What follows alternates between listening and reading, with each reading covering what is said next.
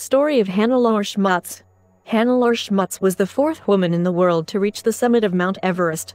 Tragically, she was also the first woman to die on it. The German mountaineer and her husband embarked on their journey in 1979 with high hopes.